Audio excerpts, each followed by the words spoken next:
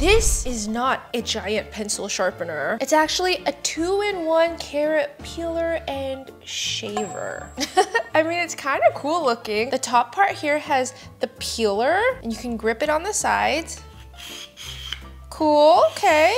This feels very safe and satisfying. All right, but then like, who actually shaves their carrot? Put it through here, and I guess, yeah, it just comes out like a pencil shaving. It's turning into little carrot ribbons. This would be cool for a garnish. I mean, I guess.